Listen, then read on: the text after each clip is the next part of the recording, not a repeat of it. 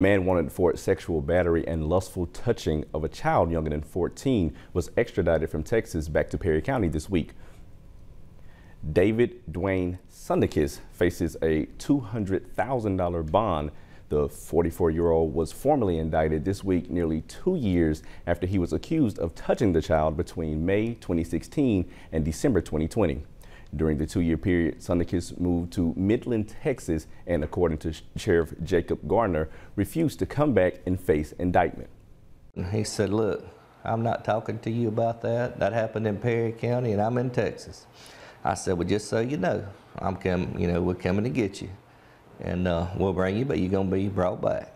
And he hung the phone up. So I contacted the U.S. Marshal Service and advised them of his residence and his phone number and the places of employment. And I found all that. A couple days later, they had him in custody, and I sent and got him.